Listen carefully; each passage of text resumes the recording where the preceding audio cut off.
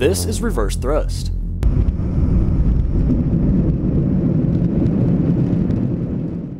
While they excel at flying, planes aren't exactly known for their mobility on the ground.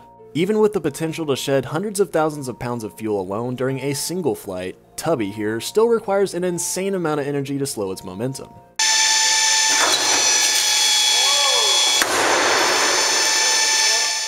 Engaged by the pilot or co-pilot in the cabin, nearly all 50,000 pounds of the Rolls-Royce or General Electric engine's thrust is redirected by the cascade vanes to slow the aircraft before it falls off the edge of the runway.